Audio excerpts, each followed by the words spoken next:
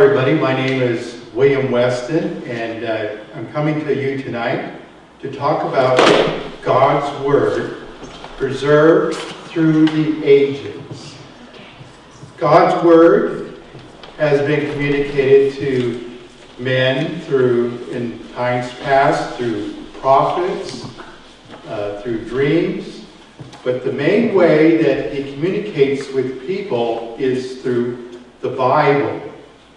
And the Bible is the way that God communicates to us what He wants us to do, what He wants us to understand about His world, how to be saved through Jesus Christ.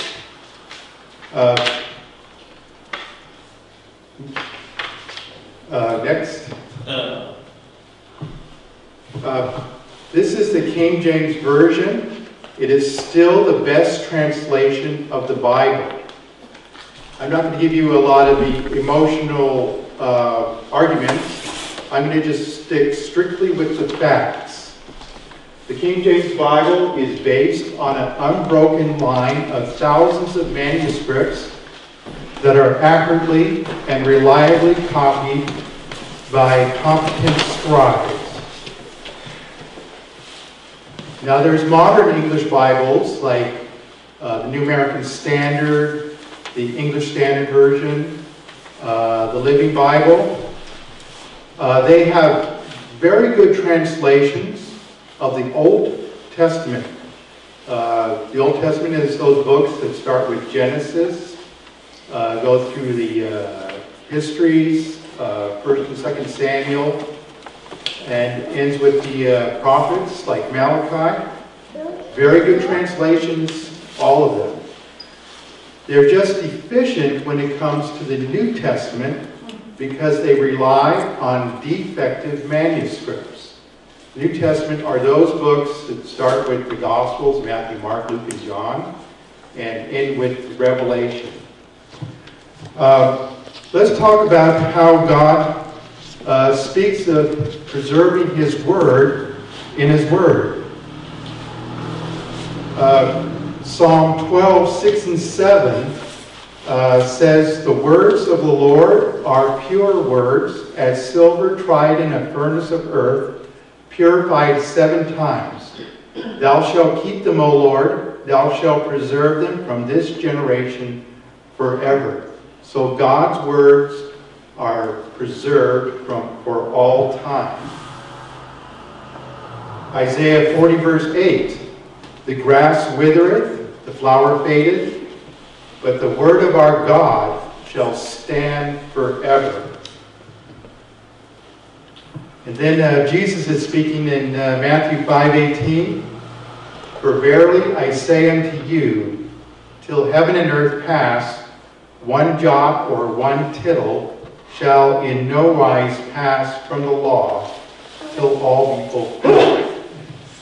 So what does it mean, the jot and the tittle? Here we have on the right jot. It is the smallest letter in the Hebrew alphabet. It is also the iota, which is in the Greek, the smallest letter in the Greek alphabet. And look at the right-hand side, there's 2 letters there, the Beth, which stands for the letter, or the sound B, and Kaf, which stands for the letter K. But they're very similar in appearance, except for at the right-hand lower corner, there's a little tail to the Beth, and the Kaf does not have that little tail. So it's very important that every jot and every tittle be preserved in God's Word in order so that we have no misunderstandings about what God is talking about.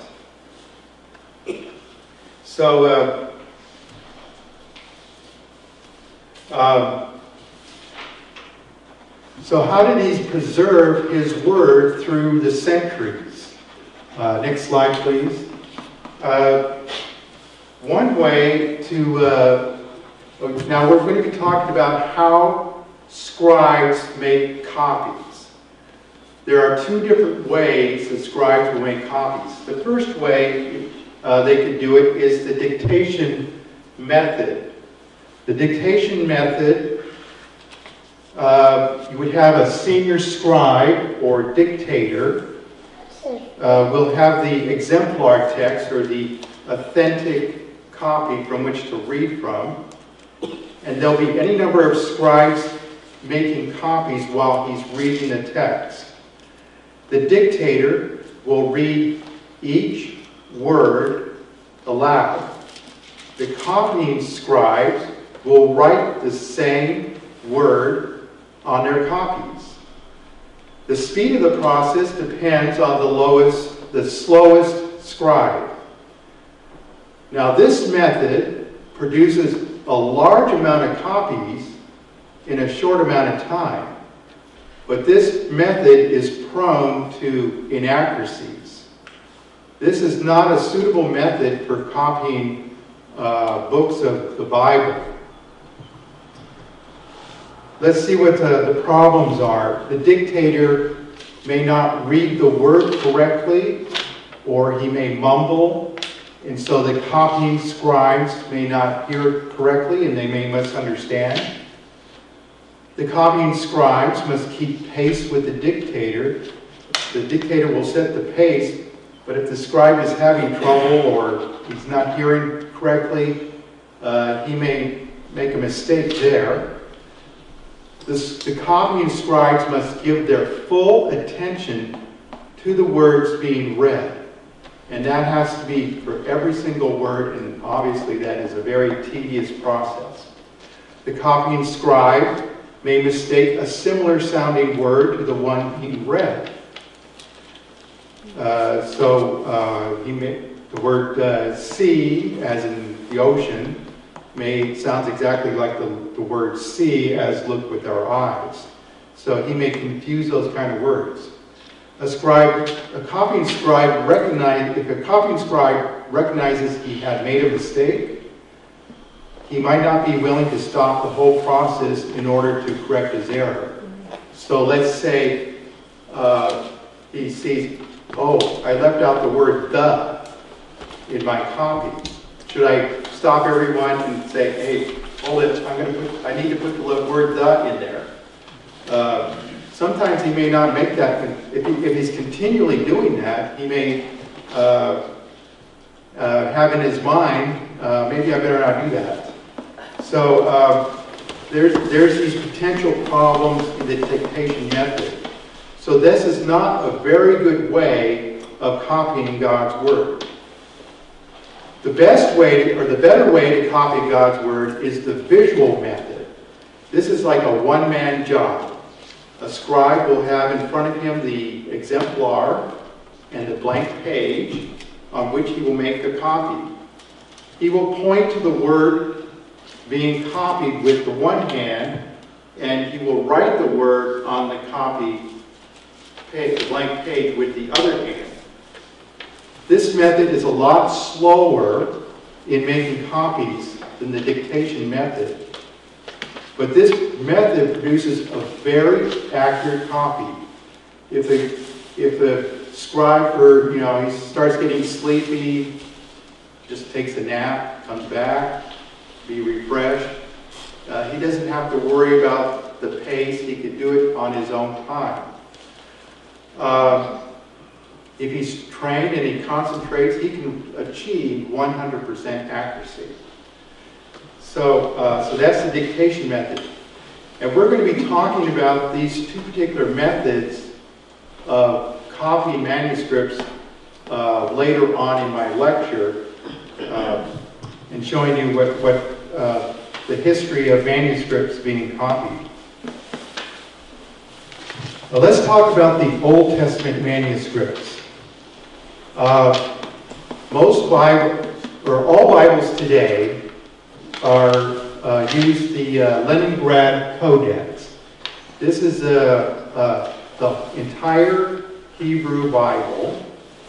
It was copied in the year 1008, and it's in Russia, in the city of Leningrad, now called St. Petersburg.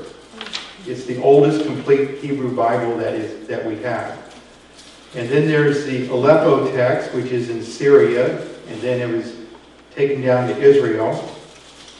And then in 1525, a printer in Venice published the Rabbinical Bible, which is based on the same text, identical, exact text as the Leningrad Codex and Aleppo Codex and the other parts of the Old Testament that we have. It's called the Masoretic text because the Jews who were responsible in copying it were called the Masoretic Jews. This text is entirely trustworthy and is the text used for all Bibles, from the King James Version to the New American Standard to the New International Version, all of them. Let's talk about the discipline of the Jewish scribes. One man using the visual method made the copy. A copy was made from an authentic exemplar from which the transcriber cannot in the least deviate. Each page was clean and contained a uniform number of columns throughout the entire codex. A codex is a book, as opposed to a scroll. The length of each column was not less than 48 lines or more than 60 lines. The breadth of each column must consist of 30 letters. No letter or no word or letter, not even a jot or tittle, as Jesus spoke of, was written from memory. The scribe must look at every word in the exemplar text. So, with the Old Testament Hebrew Bibles, we have they have been copied precisely and identically, and we can be totally confident that every jot and tittle had been preserved in the Old Testament. So at this point, I'm not going to be talking about the Old Testament anymore. The rest of my lecture will be strictly with the New Testament. Those books that are the Gospels, Matthew, Mark, Luke, and John, all the way through Revelation. That's what I'm going to be focusing on for the rest of this lecture. Okay, let's talk about the discipline of the Greek scribes, because the New Testament was, the original language of the New Testament was Greek. So what did they do? One scribe, using the visual method, turned out one manuscript on his own. The scribe worked slowly to achieve jot and tittle accuracy. Each copy was proofread by a senior scribe. Now there were penalties for making mistakes. If the scribe left out an accent or punctuation mark, he was penalized. They told him you need to do 150 vows of repentance. That's going down on your knees and asking God for forgiveness for leaving out a punctuation mark. If he left out any words, the penalty for that scribe was fasting on dry bread.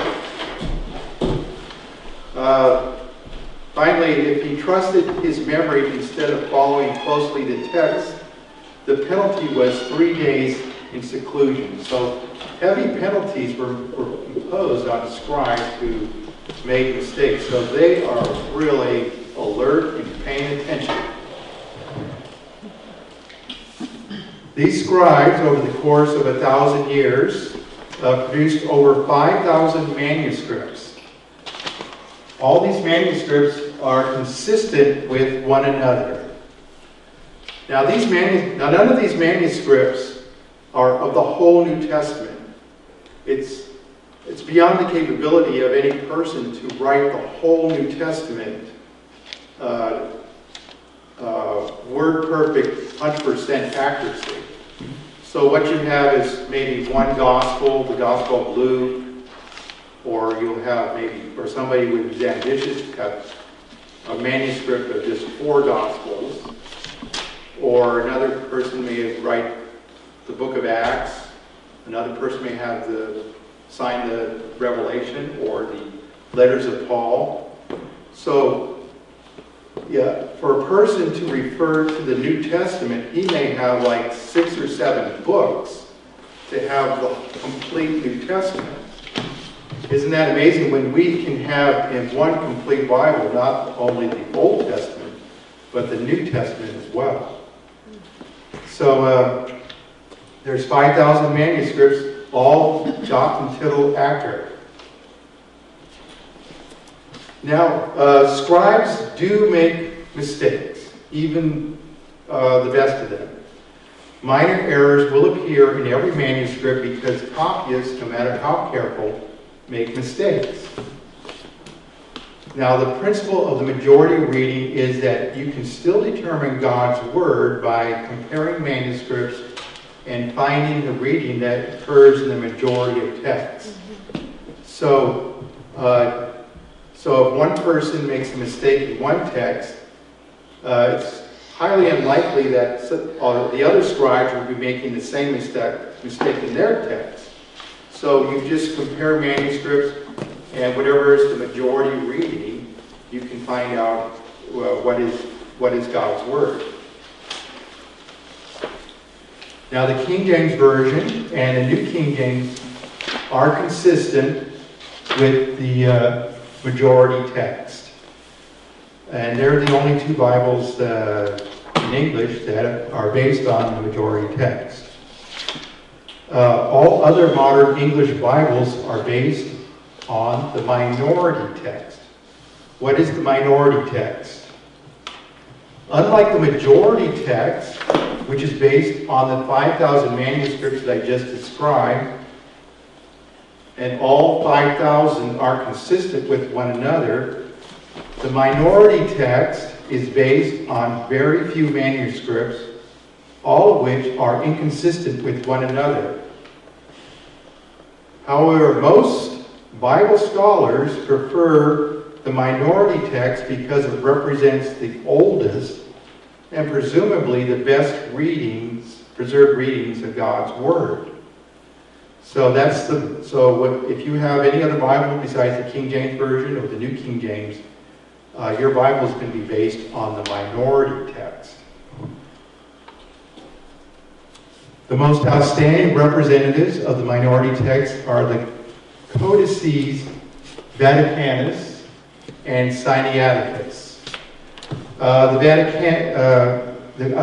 codex, or codices in plural, is a book, just like any other book today. These books are very old. They go back to the 4th century A.D. This is the time of the Roman Empire.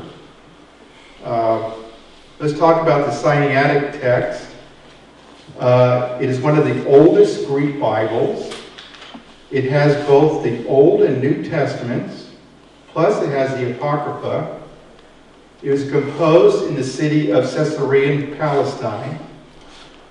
It was not carefully transcribed because there's thousands of alterations on every page. This text is written on parchment. I'll be talking about parchment a little bit later, but parchment is sheep or calf skins, and they have quires of 8 sheets. The pages were extremely thin and delicate, about 100 to 150 microns thick. Let me talk a little about parchment. I have here, this is a parchment. As you can see, it's kind of like cardboard, kind of thick. This is made. I got this from a book or parchment maker in Oregon, and it cost me $22 for this page. So it's highly expensive stuff, and it came from a sheepskin, and it's kind of rough on this side. That's where the hair roots were. They scraped off all the hair on this side, and on this side is smooth. That's the inner side of the skin. And so this is the parchment. Now, the parchment of the Sinaitic is a lot thinner and pliable than this stuff. So to get this to be like the copy paper, they had to scrape it down more and more. It's a very laborious process.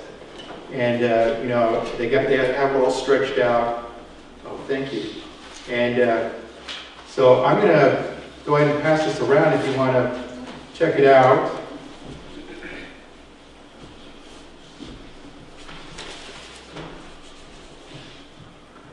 So with the development of parchment, a whole Bible was then possible. The Sinaitic text had 743 sheets, measuring 15 by 28 inches.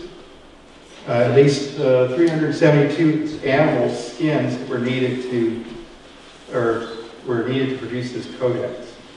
It was discovered in 1843 by a scholar named Tischendorf at St. Catherine's Monastery in the Sinai Desert. Now the Vaticanus is very similar. It's also dated to the 4th century. It had both Old and New Testaments, plus the Apocrypha composed in the city of Caesarea. It had alterations, but far fewer than the Sinaitic text. It had smaller parchment sheets measuring 10 by 22 inches. Originally had 830 sheets. It had 3 columns instead of 4. It had been completed and delivered to Constantinople, and it was acquired by the Vatican in Rome sometime in 1473. Okay, next slide. Okay, here's a comparison of New Testament manuscripts. Now, the King James Version and the New King James are based on those 5,000 manuscripts on the right. All our modern Bibles are based on just 2, the Sinaitic and the Vatican text. They are inconsistent with all the 5,000 manuscripts, and they're inconsistent with each other. So they have a lot of problems. Okay. Both of those manuscripts do not have the last 12 verses of Mark. All the 5,000 manuscripts you see on the right do have the last 12 verses of Mark. So based on the testimony of those 2 manuscripts on the left, the Vatican text and the Sinaitic text, your Bibles will say the last 12 verses are not found in the most oldest and most reliable text. You'll see that footnote. So, so that's it. Here's my idea of maybe how the last 12 verses of the Gospel of Mark could have been missed. The dictator scribe is reading the Gospel of Mark. He says, and he's finishing it off. He says, "And confirming the word with signs following, Amen." And that concludes the Gospel of Mark. We shall begin the Gospel of Luke after lunch. So that's my idea of how they missed the last 12 verses of Mark. Okay, the Vaticanus and the Sinaitic text, they are respected and esteemed by modern scholars as being the oldest text, and indeed they are. They are very old. They're used by modern translations as their primary text. Because of inconsistent readings of scriptural passages, textual variants have emerged. These textual variants arise when comparing a majority text with the minority text. So if you have one of those modern English Bibles, you may see in your footnotes something about textual variants. Here's some examples of textual variants. In Matthew, during the Sermon on the Mount, Matthew 5:44, the King James Version will say, "But I say unto you, love your enemies, bless them that curse you, do good to them that hate you, and pray for them which despitefully use you and persecute you. And then on the New American Standard says, but I say to you, love your enemies, pray for them, those who persecute you. So the King James Version, the bold, underlined words, is in all the 5,000 manuscripts that I just described. The reason why the New American Standard is shorter is because the two texts, Vaticanus and Sinaiticus, don't have those words in them. So in modern English Bibles, you won't see that in your text, and they'll have a footnote at the bottom of the text saying that some manuscripts have those words, or maybe a lot of cases they won't even have a footnote. And then you'll see that these other verses, I won't go through them, Matthew 27:35, 1 Corinthians 10:28, Colossians 1:14. As you can see that the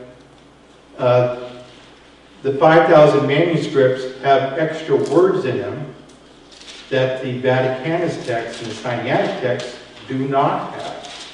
And that's the pattern.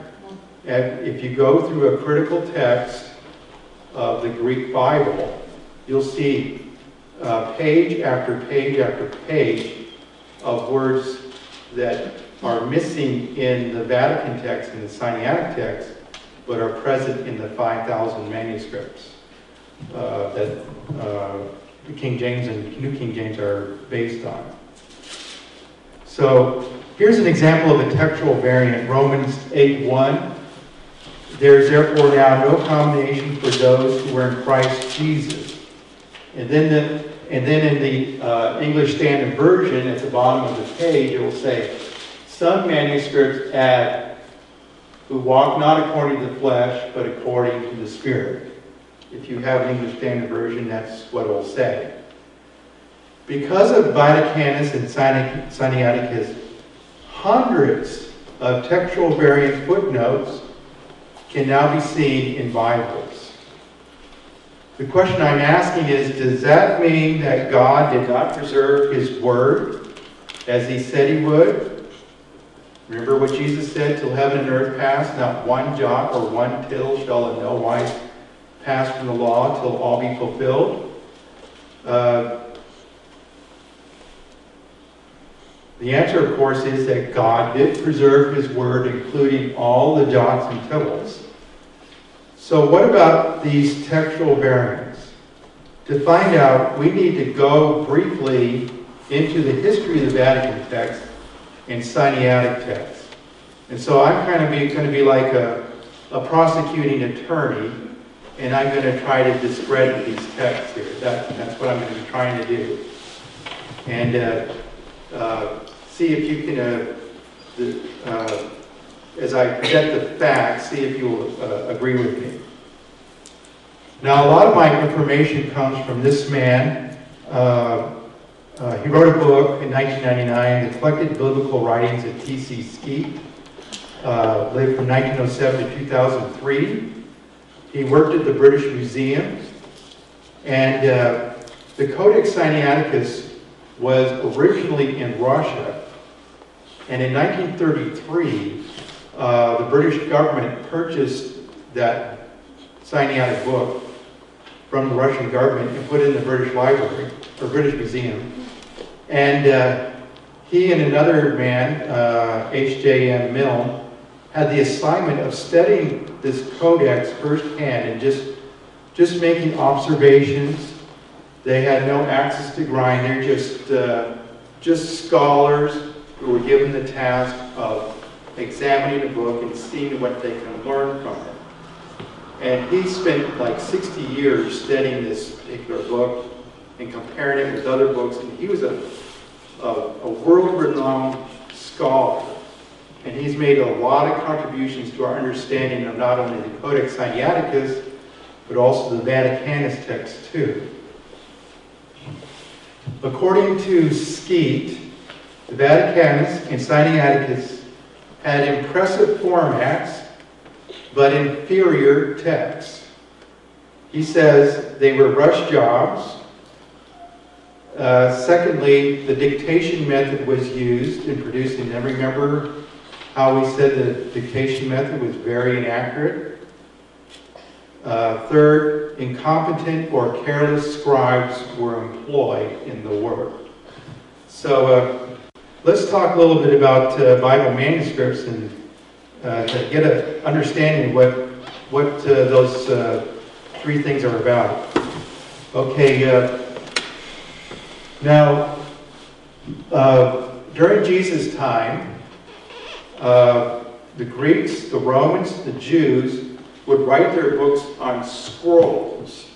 So like the book of Isaiah would be one scroll. The book of Genesis would be another scroll.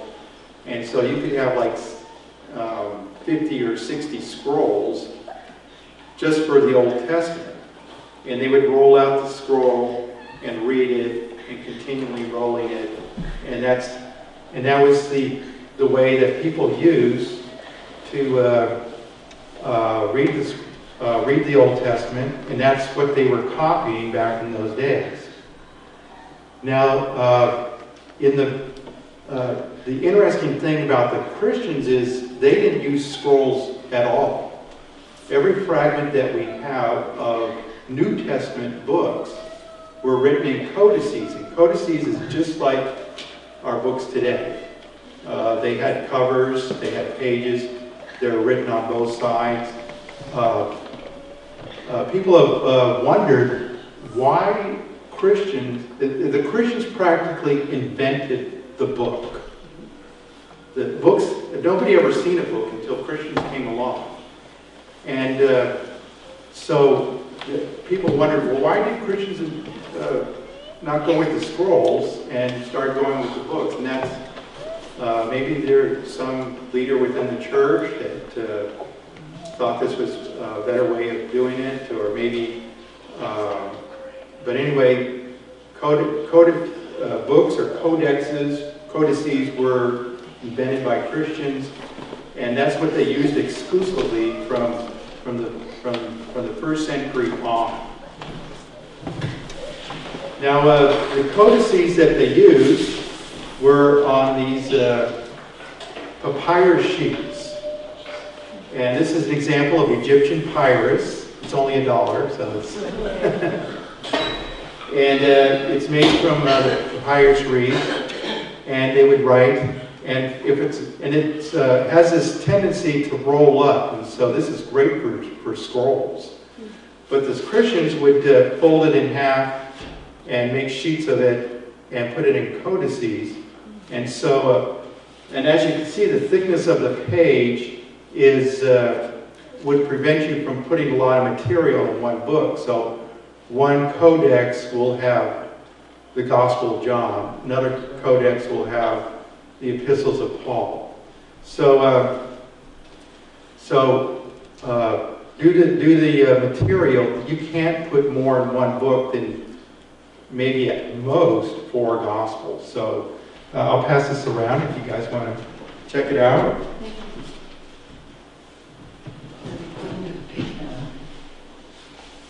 Okay, now we're going to the next slide, History of Bible Texts.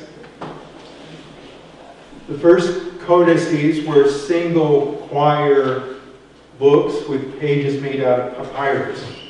What is a quire? Okay, so if I fold these pages in half and put a cover on it, this is a single quire. If I get more pages,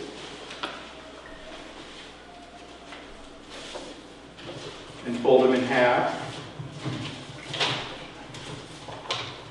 I'd have 2 quires in the book. And if you could have as many as 50, now the Codex Sinaiticus had like something like 80 quires. So, and the first codices contained 1 book of the Bible, such as the Gospel of John. And then they started going with parchment codices. And parchment sheets were thinner than papyrus. A lot more material could be written. And finally, with the invention of parchment, this is about 300 years after Christ, a one-volume Bible was now possible. So let's talk about parchment. Parchment, a man will come up to a sheep and kill it, and he will take the skins, and one sheep will have 2 parchment sheets. And then he will stretch it out on a frame, and then he will clean it and scrape it down to the desired thinness, and then cut it to a rectangular form. Now this man is very interesting. He's very important to our discussion, Emperor Constantine. He was a Roman emperor from 306 to 337 AD. He was the first Christian emperor. He moved the capital of the empire from Rome to Byzantium, which is now Istanbul of Turkey, and he renamed it Constantinople. He built the Holy Sepulchre of Jesus Christ in Jerusalem, where Jesus was buried. Constantine, when he established his city, was constructing like 50 churches around the city. And he wanted 50 Bibles for these churches. And he wanted these Bibles to contain the Old and New Testaments plus the Apocrypha. He said he wanted it as speedily as possible. He said all 50 Bibles must arrive in one shipment at his palace for his inspection. No expense would be spared for this project. And the man in charge of this was Eusebius of Caesarea. The magnitude of the task was just gigantic. No one had ever seen a whole Bible before. The project had to be planned out and executed very carefully. Expert calligraphers had to be found who could do the work. There's about 4 million characters that had to be written for each Bible, with all the jots and tittles, and precisely ordered in neat columns. And somehow he had to get this out as speedily as possible. So, furthermore, the parchment production had to be scaled up to turn out a huge number of sheets. Poor sheep. All these sheep had to die. Over 300 sheep were needed to make one Bible required by Constantine. Just one. And he wanted 50 of these things. So multiply 50 to 300. So let's, I got here a sample. This is the Bible that Constantine was interested in getting. This is the Codex Sinaiticus. This is the size it would be. I think it's 15 by 28 inches. So when I open it up, this is very impressive, the way it would look for an emperor. And it has 4 columns of handwritten script all the way through, and it's on both sides. Now, what makes it complicated for the scribes is, remember, they're quires, okay? So you would have like page 1 and page 2, and then this would be page 31, page 32. The next sheet will be page 2 and 3, and 29 and 30. The next one will be, so if you're a scribe and you're writing out the book of Genesis, you would have to stop at page 2 and go to another sheet to do 3 and 4, and you have to have it all organized and laid out in such a way. And this is an 8-sheet quire, so you get 32 pages. So this is a really complicated thing to do, to make a book like that.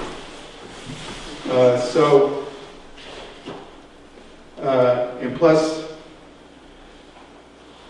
and here, and then I have the Vaticanus text, and as you can see, it's a smaller format.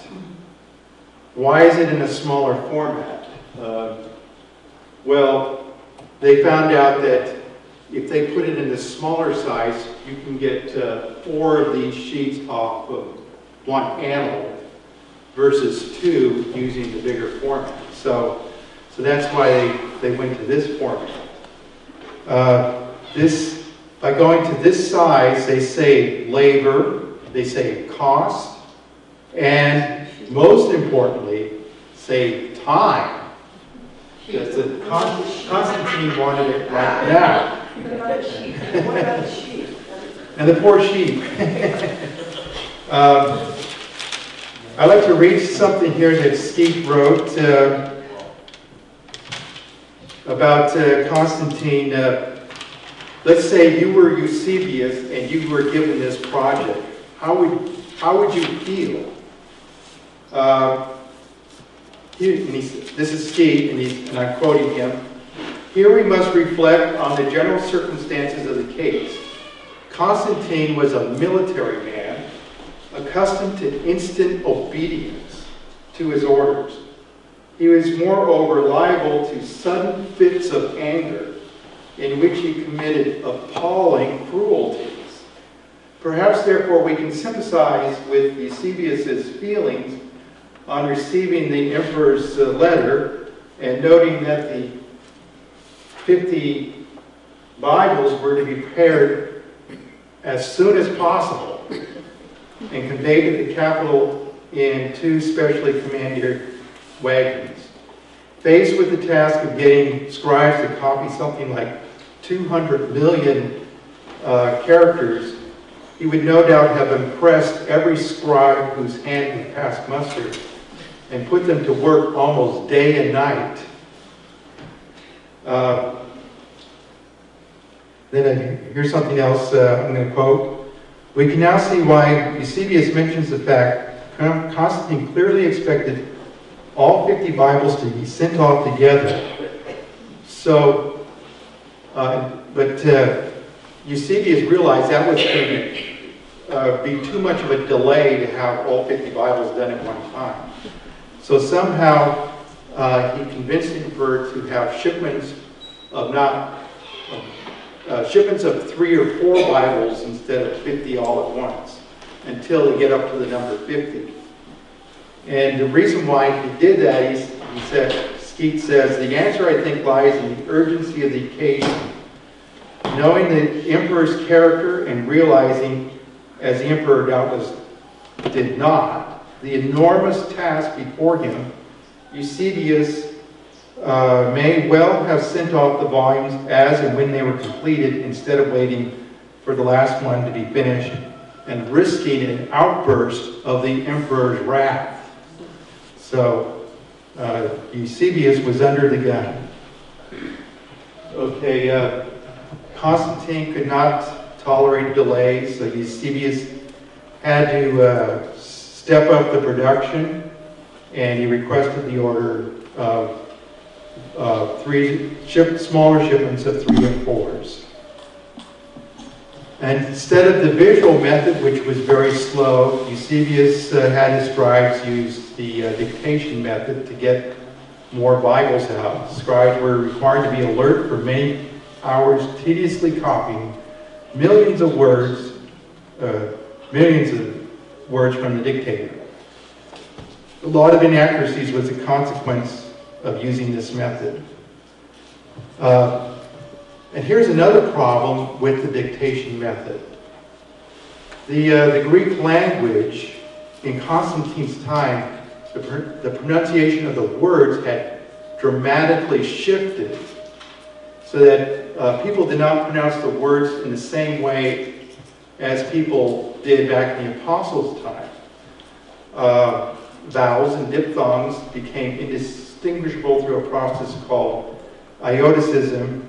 Another problem was the merging of sounds of some consonants. scribes had to be trained in Greek, Koine Greek, to preserve jot and tittle accuracy. So let's have an example here of, next slide. For example, the name David. You know, David the king in the New Testament, spelled D-A-V-I-D.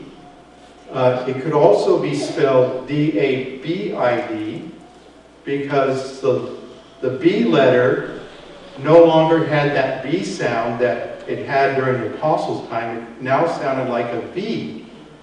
So you could spell the name David with the B now. And in modern Greek, that's still the same. They don't have the B sound, they have the V sound. So instead of saying alpha, beta, gamma, delta, they'll say alpha, beta, gamma, and the letter D is gone, and they replaced it with the TH sound, alpha, beta, gamma, delta. So the merging of consonants was a problem in their day, and it caused huge confusion with the dictation method on these two texts, the Sinaitic text and the Vaticanic text. In Constantine's time, the letters Iota, Eta, and Epsilon, those three letters at the top, and then there's digraphs, the two vowels. They were all distinguishable sounds in the Apostles' time, but during Constantine's time, they're all the same. They have that E sound. And that's the same in modern Greek today. They don't have those distinguishing vowels for all those. So that caused a great confusion there too. Incompetence of one of the scribes. One of the scribes was so bad that the first Bible they did, which was the Sinaitic text, was so full of errors and marginal corrections that it had to be abandoned. The Sinaitic text was never finished, never bound, never sent to the emperor, and at that point, they got rid of that one scribe. Let me tell you what Skeet says about the scribe here. He's talking about the dictation method. He follows that the dictation opened the floodgates to all kinds of corruptions unless the scribe had a thorough grounding in spelling. In the case of the Codex Sinaiticus, one scribe evidently possessed this important advantage, for his spelling is practically beyond reproach. Another scribe didn't have any difficulty, but there was a scribe designated Scribe B that had all records are broken. In fact, the real difficulty is to understand why this particular scribe could ever have been chosen for the work. Not only is he completely lost with vowels and consonants alike, but his writings are disfigured by gratuitous blunders of the crudest kind. So to conclude my talk here, in summary, the Vaticanus and Sinaiticus should be rejected as suitable texts for Scripture. They were rush jobs. Whenever Constantine wanted these books out as quickly as possible, and whenever speed becomes a priority, accuracy always suffers. So if let's say you're writing out something and you had to write it out as quickly as possible, you're going to make lots of mistakes. If you took your time and did it well, you're going to not make those mistakes. Secondly, the dictation method was used. All sorts of confusion was created with that. And finally, incompetent or careless scribes were employed. So once we remove the Vaticanus and Sinaiticus from consideration, there I'm putting an X through the Vaticanus and Sinaiticus, our modern English Bibles will go to the 5,000 manuscripts, all consistent with one another, for their primary text. Next slide. The textual variants will all disappear, And all modern English Bibles will read pretty much the same as the King James Version or the New King James, which are very accurate and reliable translations. So, in conclusion, I would recommend that you would consider getting a King James Bible if you don't have one already. Thank you for your time.